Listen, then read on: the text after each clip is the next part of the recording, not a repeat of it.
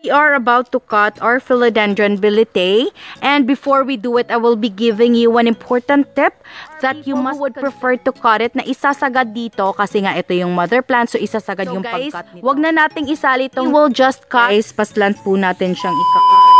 Hey guys! Welcome back to another PLANTZILLA video, and for today's vlog, we will be propagating our philodendron billietae. So this is it, and this is from Brilliant Green Garden of the Tagdos, Cantigdas, Batuan, Bohol. So I do hope that I'm saying it right. And finally, meron na siyang shoot na lumabas kasi mother plant po itong naibigay sa amin. And we will be sharing you as well some tips para maging successful yung propagation nyo. And if you are interested, just keep watching. But before that, please do not forget to subscribe. Tap nyo na din yung bell icon para ma-notify kayo whenever we upload a new video. And if you are ready, let's begin.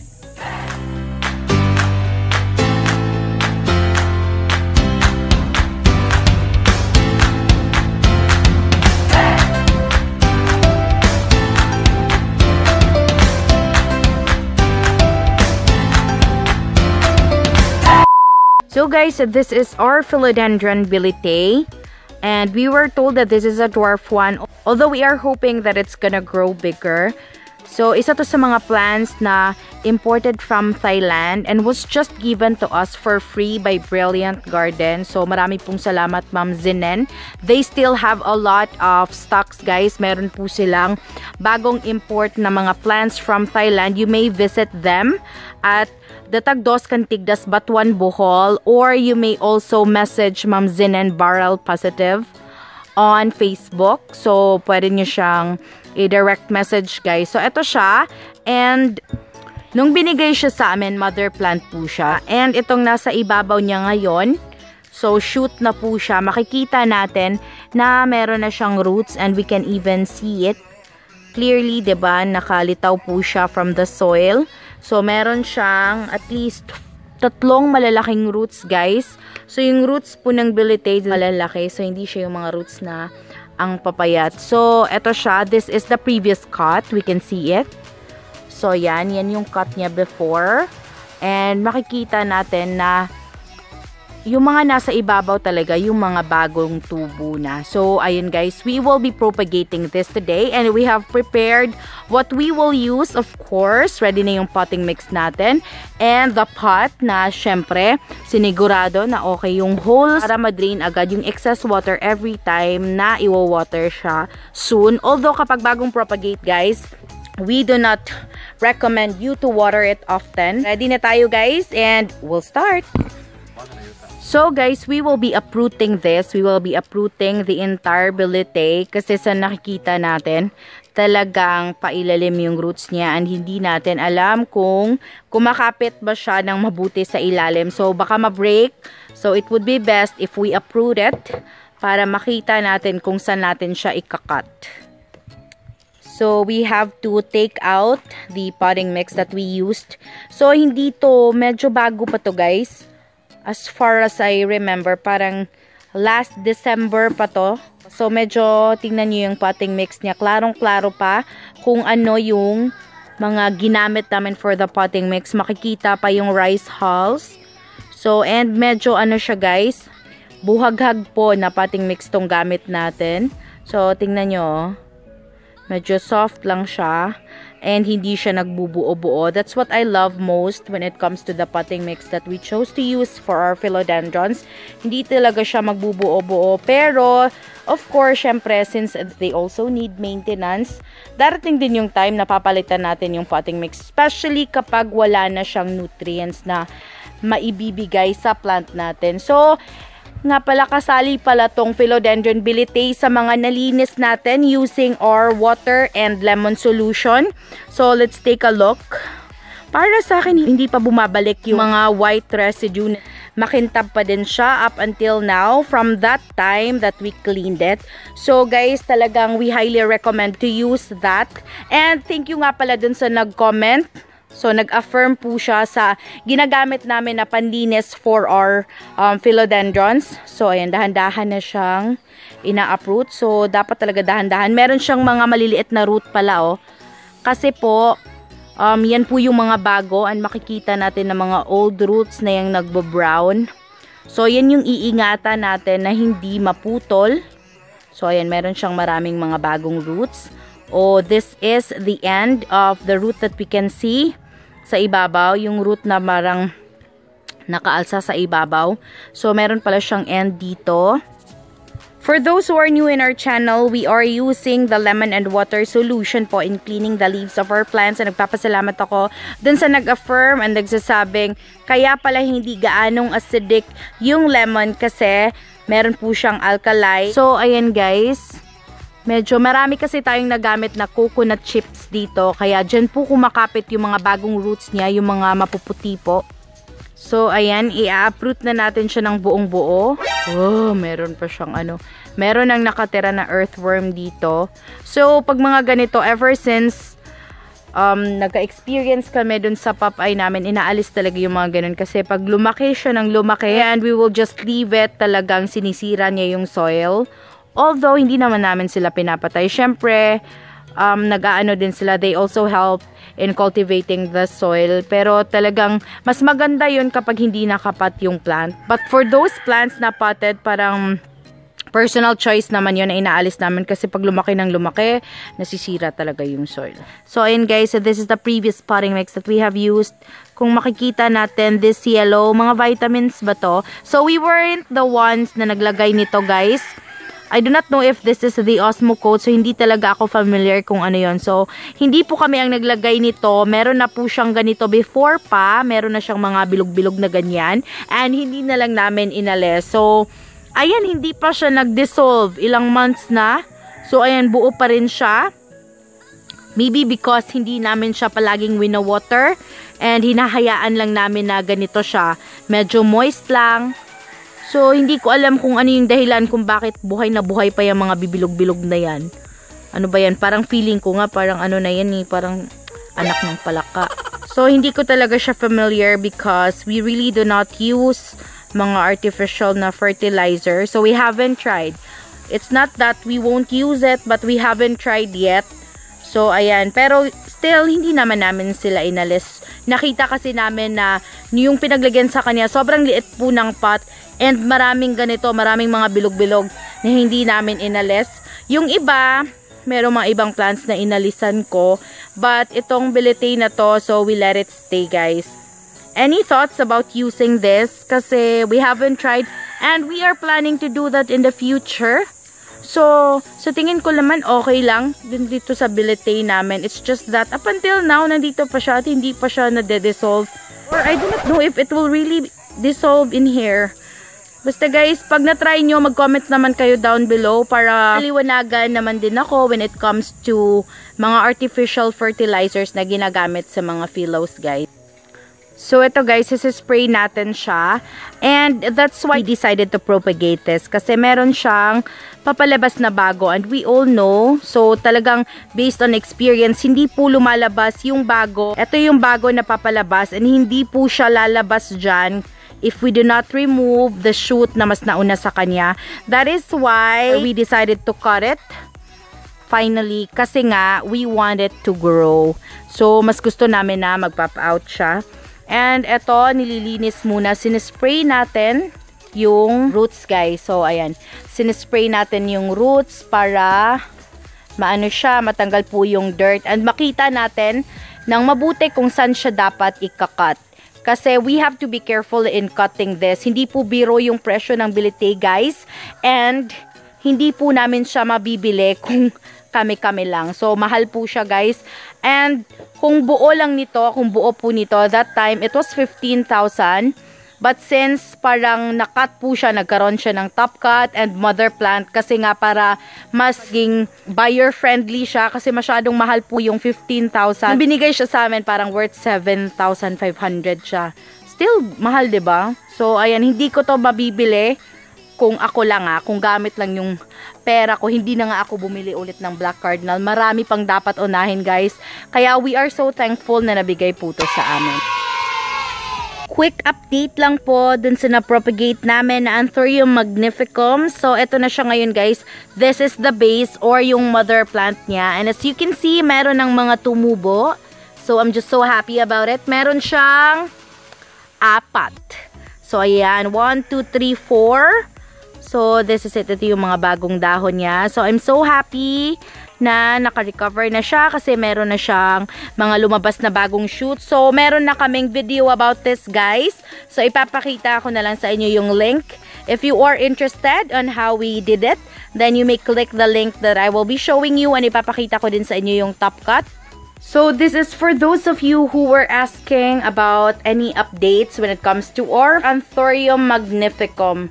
So, ito siya guys. Ito yung newest leaf niya after that time na na-propagate namin siya. So, diba? Iba po yung kulay niya or iba po yung kulay niya when we compare it to the old one. So, yan yung pinakabagong dahon guys. And that means naka-recover na po siya kasi nagkaroon na siya ng bagong dahon. So, ayun guys, meron po siyang guard dyan sa ilalim, tulog. So, mas gusto po niyang nakatago dito kasi ngayong summer, super init po. And dito sa area na to, medyo malamig. Kaya kapag bumabaha, delikado kasi dinadaanan niyo yung mga plants, baka matumba kasi natatakot din po siya sa tubig. So, this is as well our latest propagation or Philodendron Red Diamond. So, ayun guys, I'm super happy na nakikita ko siyang ganito. Hindi po siya nalanta. And what's amazing about this is that I do hope that you can see it well. Meron na po siyang bagong dahon that is about to come out. So, ayan. I'm so happy for the propagations that we did. So, guys, we are about to cut our Philodendron Billietae. And before we do it, I will be giving you an important tip that you must consider, especially in propagating your philodendrons.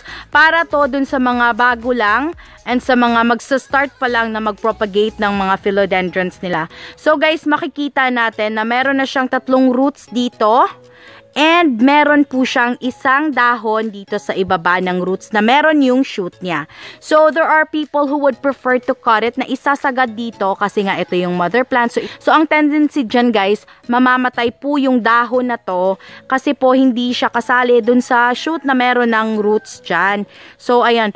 It would be best na yung ikakat natin, ito lang nandito sa itaas kasi siya lang po yung merong roots. Di bali ng 3 lang po yung dahon, wag na po nating isali itong isa na nasa baba. Kasi tutulong po siya para mas mapabilis yung pagtubo ng shoot na meron yung mother plant, which is yung shoot na intended natin na palabasin, kaya ikakat natin tong nasa taas niya. So guys, wag na nating isali itong nasa baba.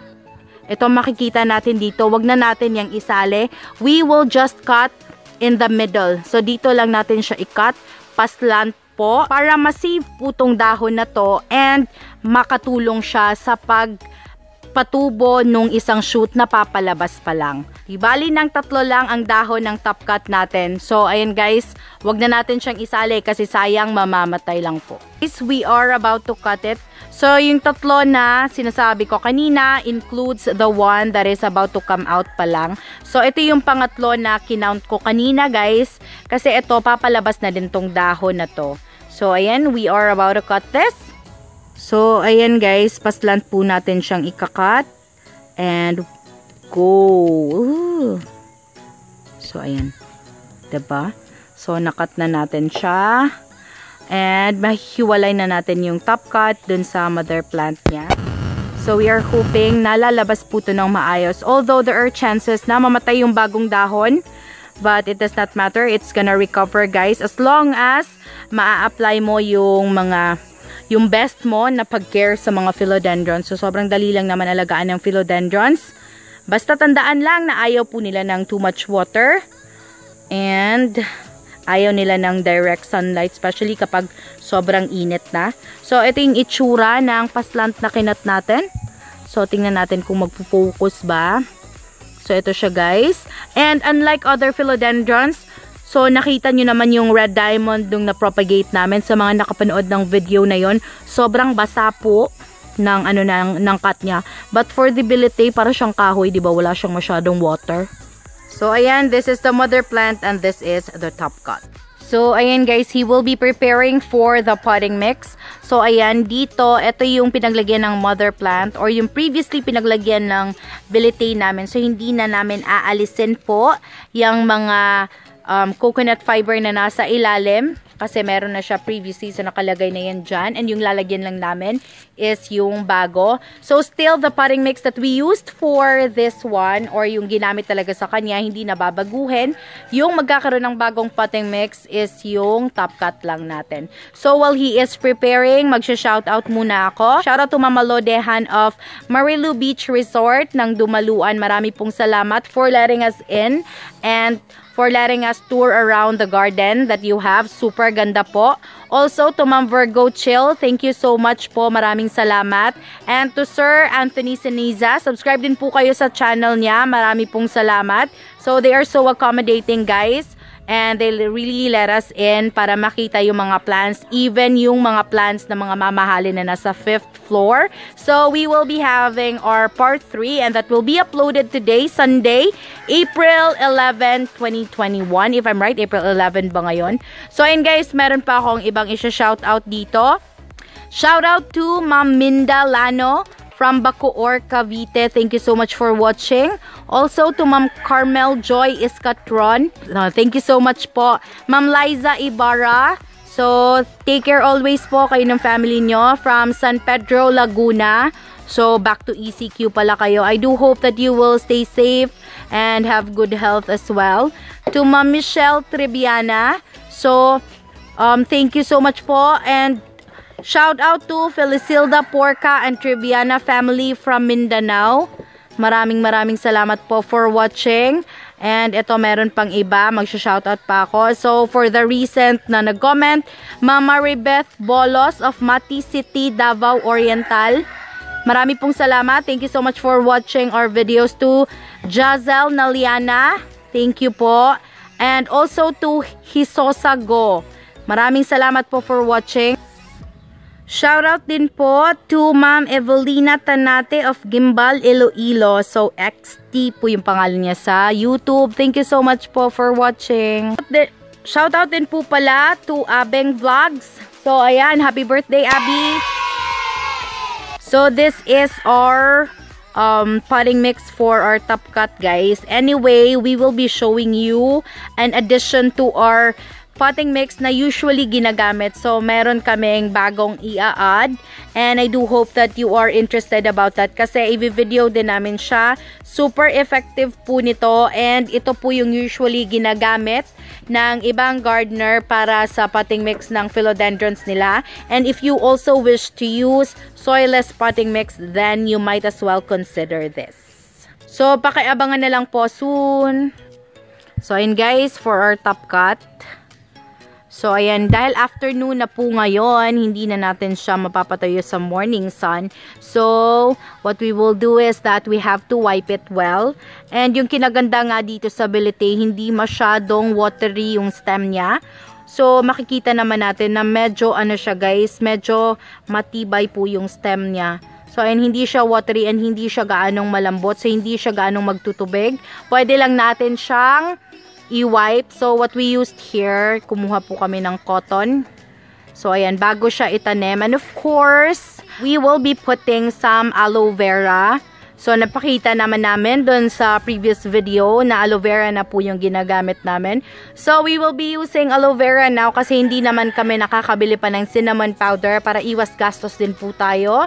Kasi pandemic ngayon. So, it would be best to save, guys. So, yung aloe vera, sobrang dali lang alagaan and tumutubo lang kahit saan.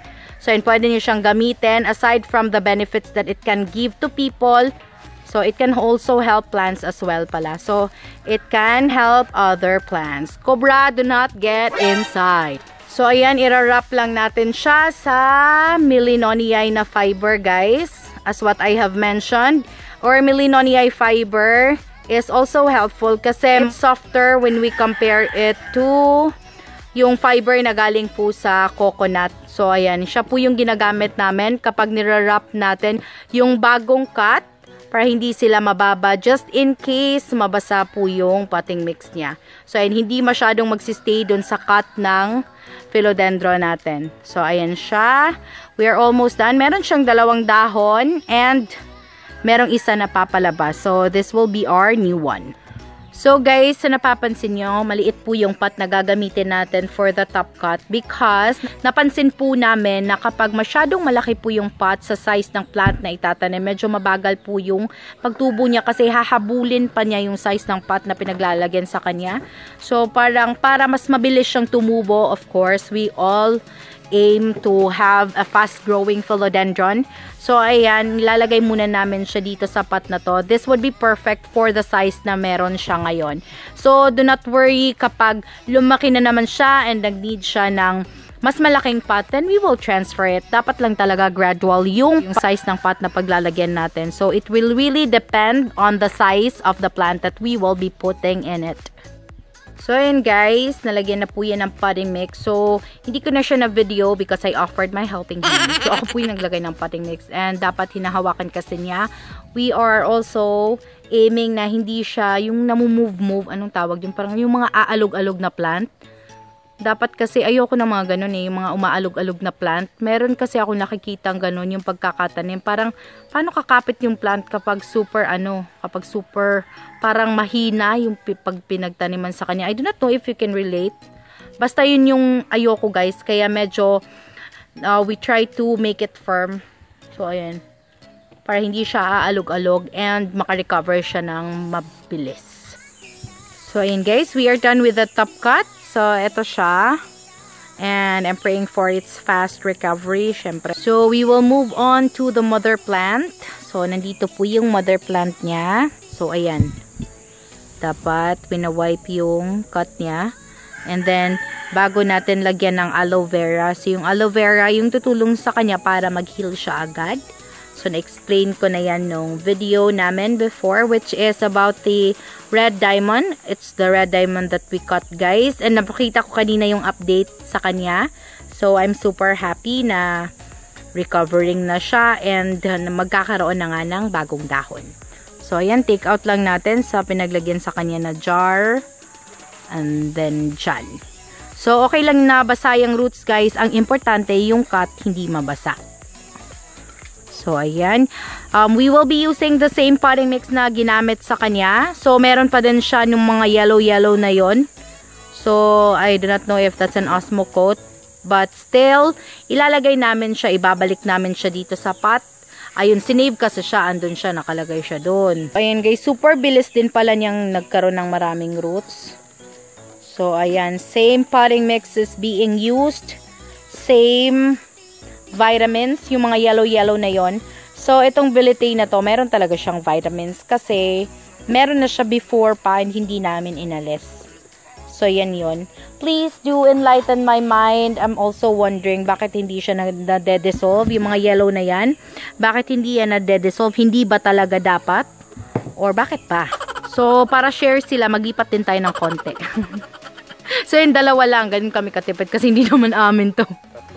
O, 3 daw. O, ayan. Meron siyang vitamins. So, kasi itong Billietaie na to, meron talaga niyan, diba? So, para hindi siya manibago, lagyan ulit natin.